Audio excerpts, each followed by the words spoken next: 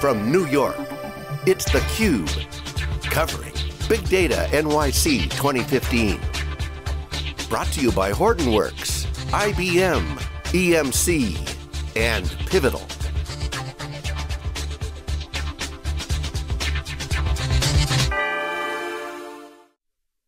This is theCUBE. theCUBE goes out to the event. Live from New York. We're here at Strata plus Hadoop World. This is our event within the event, Big Data NYC. Craig Steele is here. He's the General Manager of Global Strategic Alliances at Pivotal, and he's joined by Chris Harrold, who's the Global Field CTO for Big Data Solutions inside of EMC. Gentlemen, welcome to theCUBE.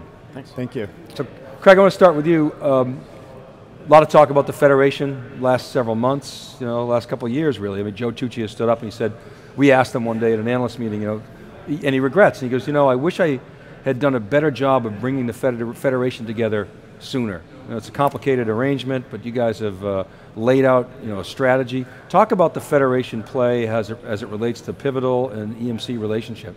Certainly, so I think we all wish we would have started a little bit sooner. EMC is a very large organization, VMware as well. And as Pivotal was spun out and we started working on enabling each other, if you will, to build joint solutions to take to our customers, you have to take into consideration the multiple solutions and technologies that are available from all these different organizations and come up with winning solutions that customers will actually be willing to invest in. And I think recently we've seen a lot of momentum specifically to the Federation Business Data Lake. We've got some wins under our belt with some, I would say, significantly large customers, and we're in the various phases of deploying those options for customers now, and we've got a pretty significant pipeline lined up together as well. So I think for all intents and purposes, things are going very, very well, and we expect that to continue. Yeah. So Chris, I wonder one of the things that we talk about all the time is the difficulty of using Hadoop, and you're in the solutions group, so part of your job is to make it easier. Talk about the mission of your part of the organization. Sure, so we started with a very simple premise really I started about 4 or 5 years ago working in the Hadoop space, trying to help enable customers using the EMC sort of core offering storage and compute and things like that from a VMware and block and file storage perspective. What I realized, just like you said, is that everybody has a challenge with that. It's tough, it's hard to get environments up. Once they're up and running, people basically just, I don't want to touch it.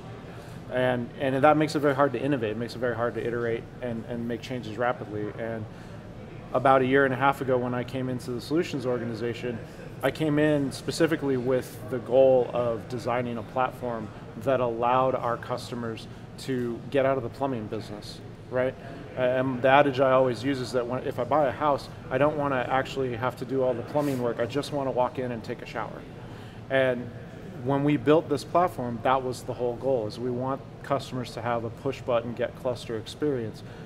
Hadoop as a key technology, but across the board, right? And so, but Pivotal brings to the table a number of analytics technologies outside of traditional MapReduce that are also complex, can also be difficult to deploy and integrate.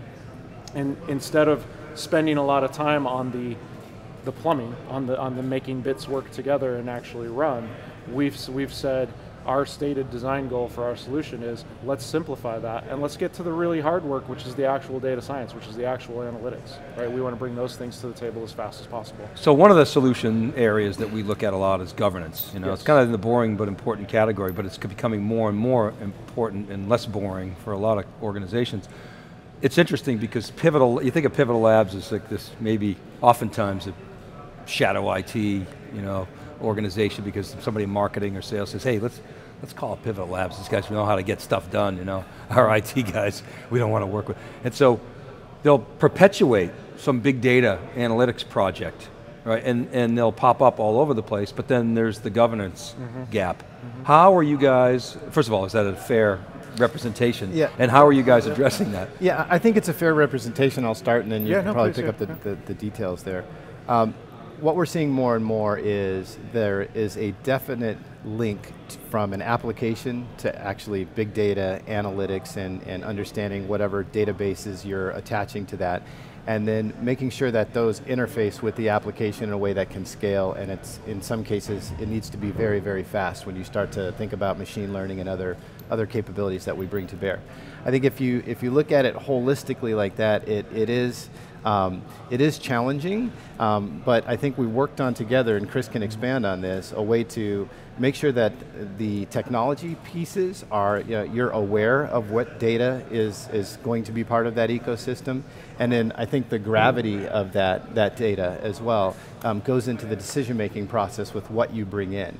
And I think as that starts to expand and it moves into different business units that want to take advantage of this technology, that's where the governance model starts to really show its importance. And then Chris, you can probably tell us what we're working on. No, and that's absolutely, that's exactly our model in governance. And I think you see a lot of activity right now, specifically, certainly Pivotal and through the ODP initiative, you guys are part of some of that activity. I know Cloudera and MapR are working specifically around governance.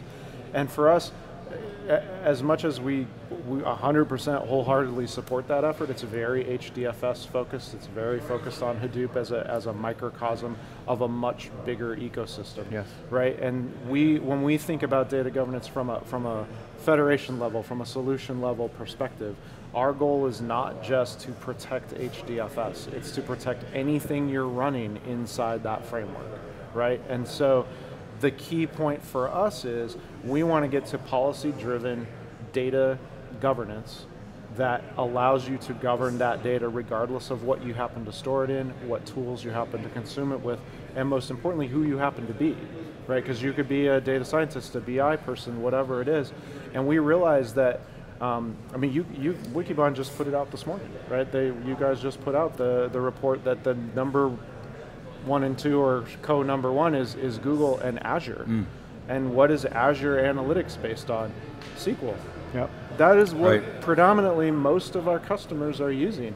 If we're protecting Hadoop, but we're not doing anything above that layer, where we're addressing the governance and policy and access control into SQL, all of the advanced tools like machine learning and stuff that we want to bring to bear from the Pivotal side of the federation relationship, we're in the wind. Yeah. Right? Now we're trying to stitch together this little bit of open source over here and this little bit of a consumer product over here and whatever it might be to make that patchwork work. And that's just not a good approach when you're thinking about a larger, broader solution set. And customers are coming back to us and saying, we can do that. We'll go stitch together the open source stuff. What we really want from you is a bigger view into enabling all this new machine learning and all of this stuff with our existing people, with their existing skill set, without having to teach them Java. So especially your large customers have the capabilities to do that. They want help in those areas that they just aren't really focused on. Is that? Yeah, no, I was just going to add that's SQL, there's a very large ecosystem of folks that know how to develop code with that framework.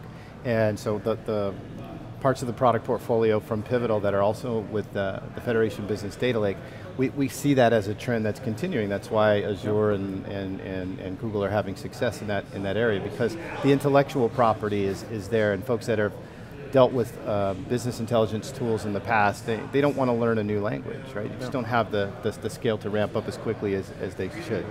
So I've always been a huge fan of the Federation. When EMC announced that, I was actually down here at the financial analyst meeting, and when they sort of laid out what they were going to do with the Federation. So it made a lot of sense. You had all these sort of piece parts, but you had enough critical mass to create Pivotal.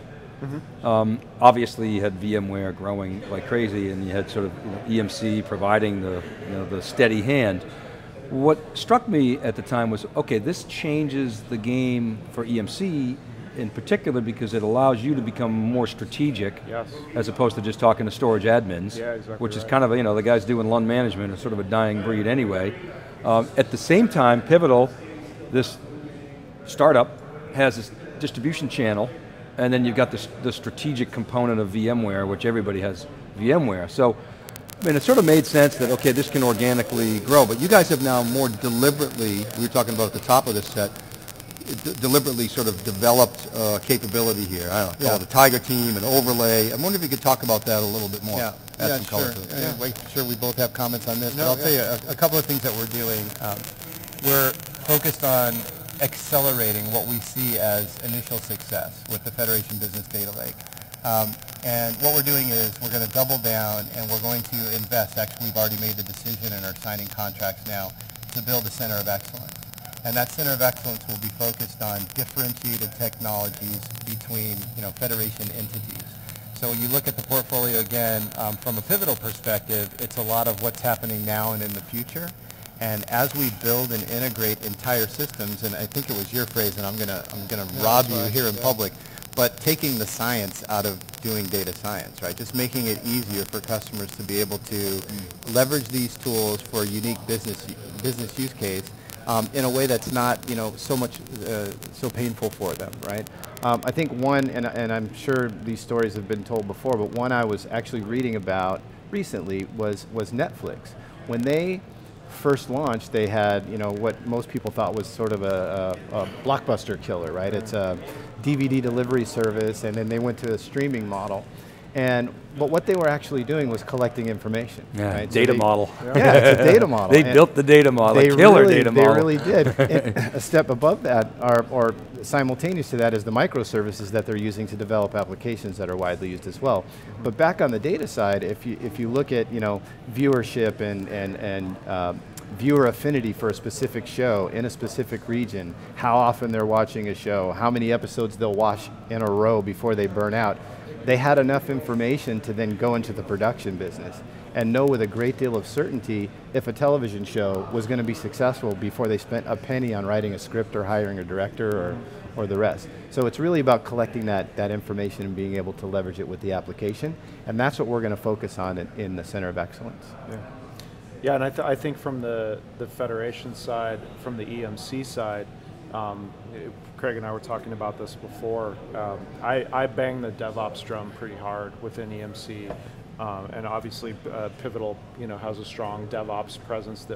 More on the dev than the ops side right now, but the whole concept of DevOps is where the rubber meets the road with this analytics workflow, and EMC is trying very hard in that, for lack of a better term, that legacy environment, the storage LUN administrator environment, to talk about DevOps.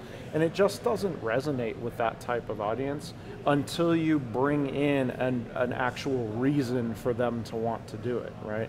And when you talk about the complexity and the scale and the diversity of analytics and analytics tools, you can't do that unless you are embracing a DevOps cultural mindset, period. You will find yourself right back in 1993 very, very quickly with 1,000 physical servers that all look the same. And that's a horrible place to be. I came from that operations world. I never ever want to see anybody go back to it, so I'm trying really hard to make sure we don't. And it's a different message for EMC, right? And I'm sure you guys know the Federation and bringing together best of breed, that's a new tack that we've taken and then we've embraced, and I think is huge. Our customers love it. It resonates very strongly with everybody who hears the message and speaks about it.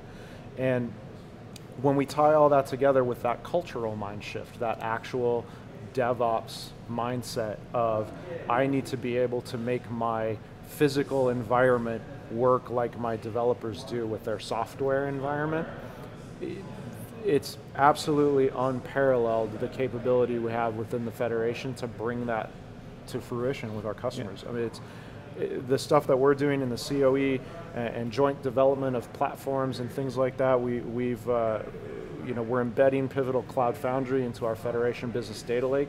So it's very much the Gillette, not only am I a customer, or I bought the company, right? We're very much, we're embracing that technology. We want that within our platform because of the power that it gives us to meet that DevOps demand, right? And we've got to bridge that gap, and we, as Federation partners, and Craig and I work very closely together, but I've been embracing that Pivotal message for a long time, personally and within my solutions team, and it makes so much sense. So it's interesting what you're saying about the DevOps culture, and the 1,000 servers all the same, presumably because that's the only way we can deal with all this complexity, so we're going to force this standard on you, and good luck.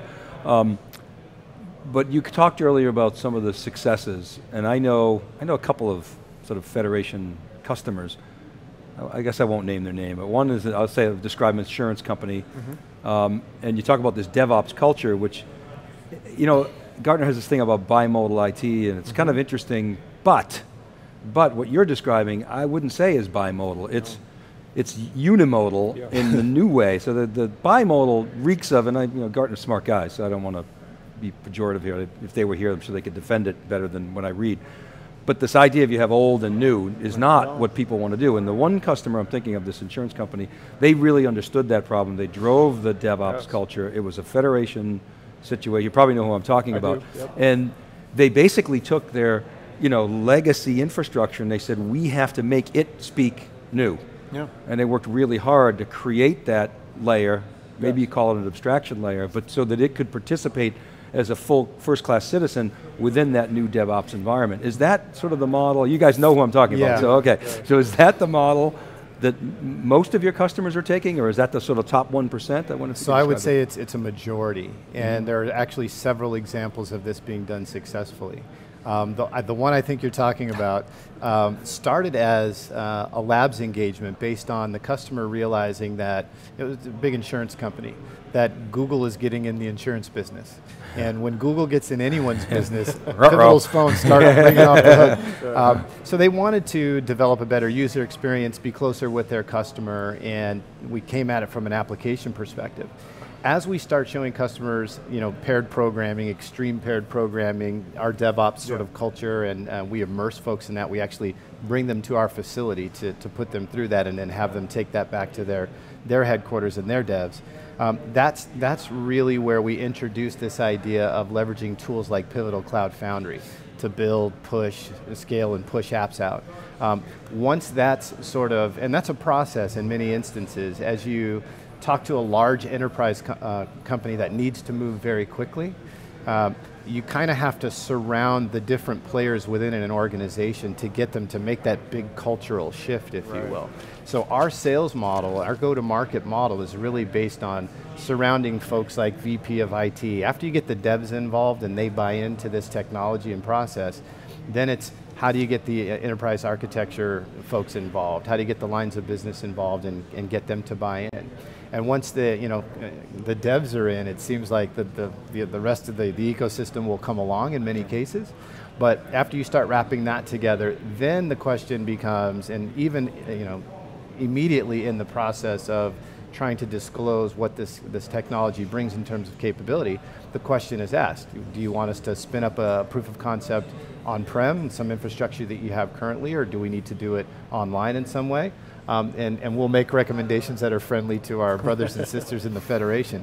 But that's when the connectivity between the infrastructure and the process for the operations needs to map to the devs at the top. Okay, well what about that? So obviously, I mean, the guys we're talking about are big customers of all three parts of the Federation, and that's clearly where you want to start, right? I mean, that's sort of the obvious top of the pyramid, but what about other customers who don't want to necessarily, they want to mix and match. And that's a great point, and actually our solution philosophy, and Craig stole it, so it's fine, but data science without the data scientist. And the reason that we're approaching it that way is because an organization like nameless large insurance company, or Partners Healthcare, who I will be speaking with on theCUBE later this week, talking about the FBDL and the Federation solution. They have a lot of resources in-house. They've got talent, they've got data scientists. There's a lot of things that they genuinely just don't need our help with, right? They have technical challenges, or they have a specific need, and the Federation is there to support those things and help them build a bigger framework. But to your point, what about everybody else? What if I don't have 20 data scientists on staff, but I know data analytics are a big deal, and I know Google is getting into my business, right? And I'm a small insurance company somewhere. How do I build up this capability and this infrastructure and meet that rising demand? Because if businesses don't evolve, they're going to go away, right? And we're really focused on that platform piece, that scale out, capable platform, right? Because a lot of our customers don't want to go to the cloud. They have data sets they don't feel comfortable leaving the building, right? It's much easier to adjust and manage on-prem than it is in the cloud. And that shadow IT concept that you brought up earlier, you know, that's a very pervasive thing, and I know we see that in a lot of our customers, and people are trying to stomp that out. So we give them that infrastructure piece, that on-prem side, right? And then we bring in this cultural side from Pivotal, which I, you know, personally and professionally am hugely thankful that EMC made that investment, because we were sorely lacking that, right? We needed that cultural infusion of dev into our ops to actually get to where we needed to be. We're great at storing data. We're great at compute. We'll do that flawlessly, you know, all day long. And then we would get to a certain point in the conversation, and people are saying, well, okay, now what do I do with this thing? Stuff. Yeah. Right? Yeah. Now we have that credible end-to-end detailed discussion. We've got incredible momentum in the open source community through Pivotal, and that's feeding back into us. Yeah. Our own engineering side, even just in core EMC and solutions, is contributing back into open source projects. Yeah. That's a huge departure for EMC. Well, I think it's huge. Yeah. I mean, So 5 years ago, EMC couldn't spell open source. Pivotal brings instant credibility. Exactly. And you know, timing couldn't be better, right? Yeah, I would say, John, to your point, it's a process, not an event. There are business units within EMC that, you know, develop applications in the old sort of waterfall methodology that we're sort of learning how to crack the code with and nudging them over. So it's happening in fits and spurts, and then some organizations within the ecosystem of the Federation are in wholesale from day one. Right. So I think it's a good blend. The success will drive others to adopt this strategy as well. Yeah, absolutely. Where's the CoE? So I'll tell you where the infrastructure is going to ship to Hopkinton, because we've found space, power, space, and cooling. The intellectual property and capital will be, human capital will be based in Denver, so close to Chris. Yeah. And you know, our goal there really is to twofold. One is to make sure that we have the right engineering resources together. Whether they VPN into infrastructure somewhere else on the planet is of no concern. Yeah. It's really about having these folks in the room, discussing new ideas, new differentiated technology and capability for our customers, and being able to do it in an environment that promotes this sort of DevOps culture. And actually we're building it at Galvanize in Denver, which is a new sort of epicenter of new young talent that is really coming up through the DevOps sort of culture. It's a fantastic collective thing. It's really cool. It really is, yeah. And then the long-term goal is, after we're well established and build up some momentum, is to, you know, start to bring customers in and let them experience, you know, kind of firsthand what we're doing from a Federation perspective in terms of developing these new technologies, and they will get a taste of that cultural atmosphere when they attend. Yeah. Well, it's an awesome story. I mean, maybe, to Joe's point, it maybe took too long to get going, but like you say, you're a big company, but with the slow collapse in infrastructure software pricing, you know, the key is solutions. Right? That's where you're going to add value to customers, that's what they'll pay for. There's certainly money to be made in this business. Gentlemen, thanks very much for coming on theCUBE, sharing your story. It was really great to have you. Thank you, it's our pleasure. Thanks for having us. Keep right there, everybody. We'll be back with our next guest. This is theCUBE, we're live from Big Data NYC at Strata and Hadoop World. We'll be right back.